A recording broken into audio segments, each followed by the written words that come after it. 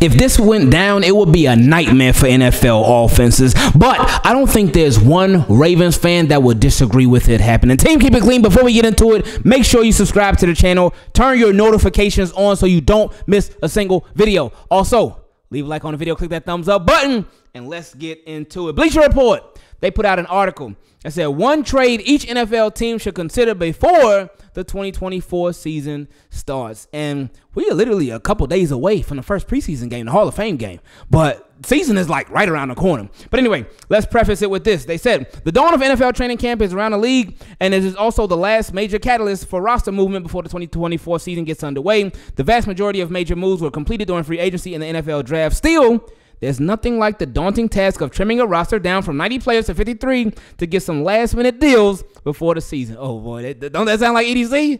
Get some last-minute deals before the... Y'all already know. But anyway, said trades around this time of the year are typically for a player who might have been released anyway. Other times, they are the resolution to a contract dispute. Here, we'll take a look at one hypothetical deal that will be worth exploring for all 32 franchises based on roster construction, need, and 2024 outlook. All right, so we obviously don't care about the 31 other teams. We want to know who they suggested for the Baltimore Ravens who would wreak havoc.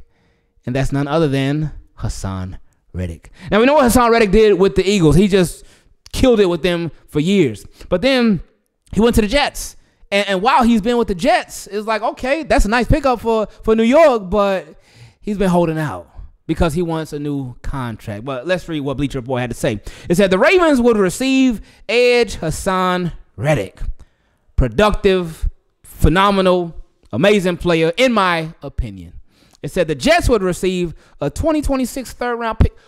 Who would disagree with that? Please put in the comment section if you agree, if you would be more than willing to send a 2026 third-round pick. So not even a third-round pick for next draft, but in 2 drafts. 2 drafts away. A third-round pick from 2 drafts away. I don't think there's going to be one person who would disagree with a move like that. If there is, please let me know. But anyway, continuing. So Jets will receive a 2026 third-round pick. Says Haason Reddick has already been traded this offseason, but his stay with the New York Jets has already been a mess. The Jets sent a conditional 2026 third-round pick to the Philadelphia Eagles for the pass rusher, but he is now holding out for a new contract. That's where things could get a little bit shaky with the Baltimore Ravens. But look, the way I look at it, you worry about that later. Anyway, continuing, it says Connor Hughes of SNY-TV reported that the Jets had talked with Reddick about a possible in-season extension if they saw production in regular season games. Okay, I didn't know this part. So the Jets were like, look, we'll talk about a contract, but you got to show us you can produce. You got to show us that you are money, and then we'll talk about money. It says Reddick appeared to be on board with the plan, per Hughes sources, but has apparently maintained minimal contact with the organization before deciding to hold out. Hughes also reported that the Jets are not willing to trade or release Reddick if this continues. So the Jets like, all right, you want to play hardball? We can play harder ball. Well, I know that don't really sound too good. Anyway, continuing, it says that may be what they're saying now, but it would be hard to pass if they were simply given an offer to recoup the 2026 third-round pick that they lost in the trade. Yeah, so they could just wipe their hands with this whole thing. Be like, you know what, Haason Reddick, we wanted you. We tried it. Didn't work. Let's just cut our losses now. And even though they wouldn't really be cutting losses because they would be getting everything that they lost right back if they traded him to the Ravens for a third-round pick. But with that being said, the contract. He's in a dispute with the Jets right now because of a contract. He didn't get a contract extension, so he's holding out. So if he were to be traded to the Baltimore Ravens, would they sign him to that big contract extension? I don't think that they would right now. But one thing that they could do, they could adjust his salary for this year, and he could be a 2026 third-round pick. I ain't tripping if that's no rental, man. I'm really not, because think about this. Say, for instance, you give up a 2026 third-round pick.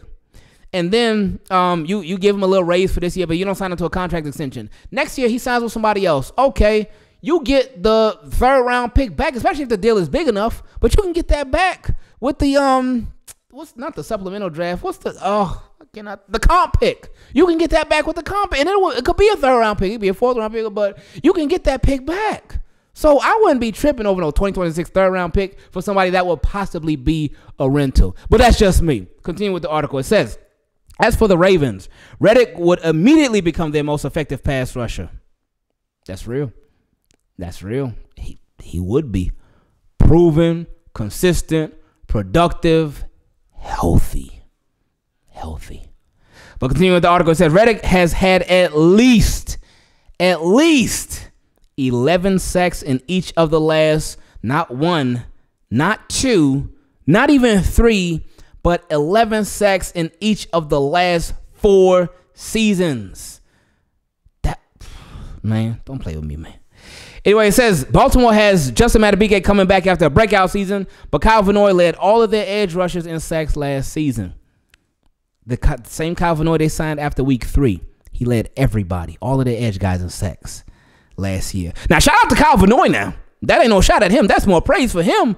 But it makes you look at the other pass rushers like, hey, what is going on? And like we've continued to say, I feel like the Baltimore Ravens, one of their biggest question marks right now, the receiver position, and we're going to talk about that a little bit later, and edge and offensive line. Offensive line seems like it's going to work itself out.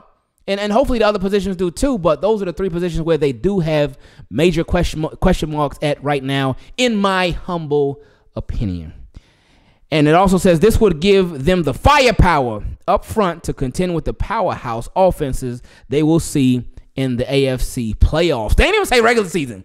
They jumped straight to the playoffs. They're like, oh, we know Ravens going to get there. So this is more firepower for Baltimore, their pass rush, their edge, just getting after quarterbacks in the playoffs.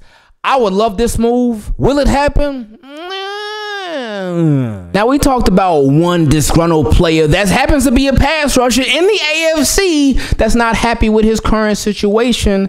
How about we talk about another that has been getting a lot of buzz, especially recently when he walked off from his head coach when they were having a little conversation. It didn't look too good. This was another article from Bleacher Report where it says hypothetical landing spots for Patriot star Matthew Judon amid NFL contract standoff. Let's read the article. It says, while there has been no shortage of buzz surrounding the contract situation of wide receivers CeeDee Lamb and Brandon Ayuk, Matthew Judon's contract standoff with the Patriots has largely flown under the radar. At least that was the case until Monday. The star pass rusher is entering the final year of his contract and wants a new deal. The 4-time Pro Bowler did not participate in Monday's padded practice, and in video captured by NBC Sports Boston, he appeared to exchange words with head coach Gerard Mayo before leaving the field. With New England probably, they don't want to actively shop arguably his best player. There have been reports that Judon won't play on his current deal in 2024, though he has pushed back on that idea. He said, I didn't say that at all. Don't let them make me the villain. He posted that on X on July 13th, so a couple of weeks ago. It says, if the Patriots can't navigate the current impasse, though, they may have to consider a trade. So, blah, blah, blah. So, let's get to the part about the Baltimore Ravens. What Bleacher Report had to say about the Baltimore Ravens being a possible landing spot for Matthew Judon. And y'all, let me know in the comment section if you would love a reunion with Matthew Judon. Even though, what would his number be? Because Adolphe Way ain't giving up number 99. Matthew Judon had to get a fresh start. But let's continue. It says, Baltimore Ravens, they were named as a landing spot, a possible landing spot for Matt Judon. It says, admittedly, the Baltimore Ravens may be the least likely landing spot on this list due to financial reasons. And I know when it comes to money, that can make a lot of people's dreams become deferred. Not mine, though. Anyway, continuing, it says, Judon will undoubtedly want a new long-term deal from his next team, and Baltimore has just $5.8 million cap space and is projected to be over the cap next offseason. I ain't know that. I ain't know they projected to be over the cap. It's going to be a busy offseason like it normally is. I mean, last offseason was crazy busy. This offseason, it wasn't as busy as it normally is. But if they projected to be over the cap next, tough decisions, my friend. Anyway, continuing, it says, if Baltimore general manager Eric DeCosta can find a creative solution to the financial hurdle, though, this could also be the most logical pairing. He can. When there's a will, I be telling people this all the time, man, especially when it comes to NFL, cap room, and all. If there's a will, there's a way every single time. If you really want to make it happen, you can make it happen. It says, the Ravens are chasing a Super Bowl. They're ready to win now, and any steps they can take to get over the massive roadblock that is the Kansas City Chiefs would be beneficial. Now, something to think about. I know we're talking about defensive players right now. Hassan Reddick, we're talking about Matt Judon. But defense is actually not the issue when it comes to the Ravens against the Kansas City Chiefs or even the Ravens in the playoffs at all. It's been offense. It's been open offense. Whenever the Baltimore Ravens get to the playoffs, this powerful offense that they have all season long, this powerful roster, they be scoring all these points left and right, going crazy with it. It all comes crashing down in the playoffs. Baltimore Ravens need to figure that out. Now, I'm not opposed to making them the team even stronger, making the defense even stronger, but you got to remember the offense as well. Find out what is the issue. And, I mean, we know what the issue is. Baltimore Ravens getting away from themselves.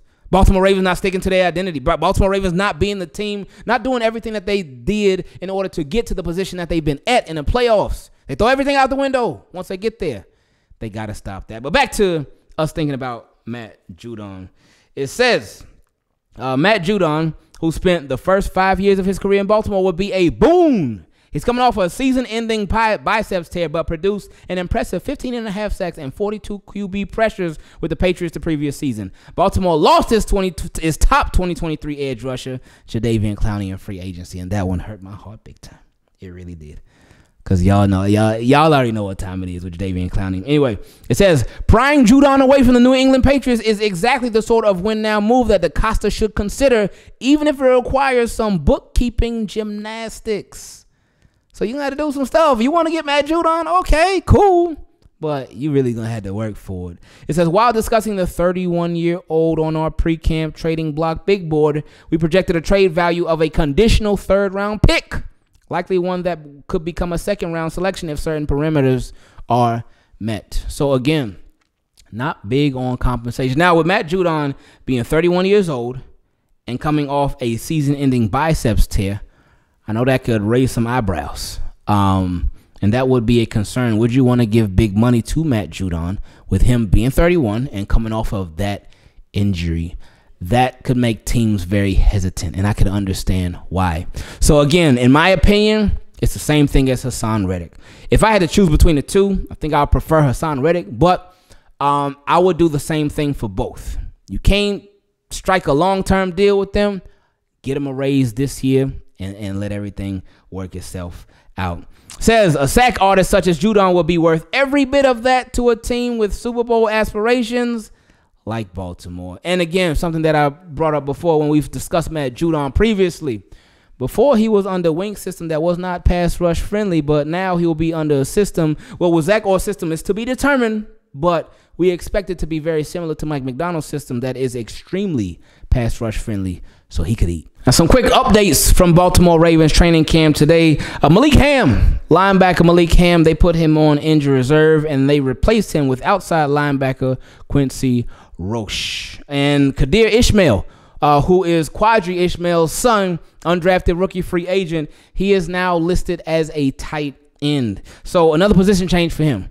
Ryan Mink highlighted that he was a college quarterback and then a college wide receiver. And then when he got to the NFL, he started as a wide receiver, and now he's at tight end. So we'll see how that works out for him. The Ravens, they talked about it a couple of weeks ago that they were going to be trying him out at tight end, and I see that they are officially going through with it. So we'll see how everything goes. And today the Baltimore Ravens were missing a trio of wide receivers, one being Rashad Bateman. They said he was dealing with soreness. Now, I've seen the memes going crazy already. And then also Devontae Walker and Deontay Hardy, who Harbaugh also said was dealing with soreness as well. So hopefully they can get those guys back really soon. We got a question from my guy, Jarvo. Shout out to my guy, Jarvo. He said, how would you feel about bringing Matt Judon home? Well, we already took care of that, but there's another question. He said, how would you feel about getting another backup like a Tannehill or a proven vet to back up Lamar? Because I don't trust Josh Johnson, and our rookie QB will probably be stashed. I've been saying this for the longest. I would love if the Baltimore Ravens signed Ryan Tannehill. Now, I would not expect him to get much playing time at all. Of course, if the Ravens want to blow somebody out, Lamar want to throw 5 touchdowns and then sit for the rest of the game, and the Ravens got it handled, okay, cool. Ryan Tannehill, go do your thing. But I think Ryan Tannehill should be a Baltimore Raven. That would upgrade their backup QB situation so much. And right now, when you think about the backup QBs, you got a Josh Johnson, you got Devin Leary, and you got Emory Jones. So with that being said, why not? Why not upgrade the position, the backup QB position? Somebody who literally has experience in playing in every single type of game that there is except the Super Bowl. That's the only type of game Ryan Tannehill ain't played in. And then, I mean, if you want to, he could be another Malik Cunningham for you, somebody that could play quarterback and wide receiver. But no, you ain't going to mess with Ryan Tannehill, no wide receiver right now, not at this point in his career. But he could certainly be a good backup quarterback for the Baltimore Ravens.